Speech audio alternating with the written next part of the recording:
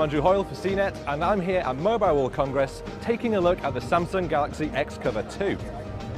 Now, the Xcover 2, it's a 4-inch Samsung Galaxy phone, but unlike some of these other models, it's designed to be a bit more rugged. So you can see it's got a bit of a fatter shape.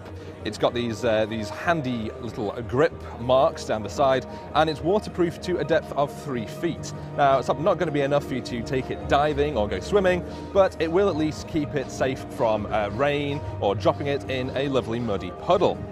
You can see on the front it's got these big chunky buttons to make it easier to hit, perhaps if you're wearing gloves, and the textured back should make it a bit easier to keep hold of. You can see a 5-megapixel camera with an LED flash on the back as well.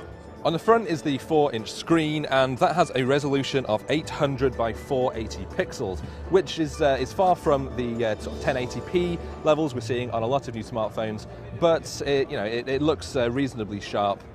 Also seems quite bright and bold, so it should be good enough for a bit of web browsing and a bit of YouTube if you get bored. It's running on a 1 GHz dual-core processor, which isn't up to the standards of some of the quad-core chips Samsung are bringing out in its other phones, but it should keep the essentials ticking along nicely.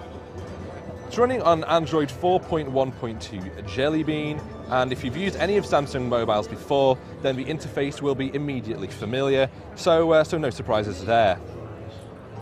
There's been no word on pricing yet, but we're expecting it to land sometime in Q2, so expect to hear a bit more on how much it'll cost nearer the time. I'm Andrew Hoyle for CNET, and this is the Samsung Galaxy Xcover 2.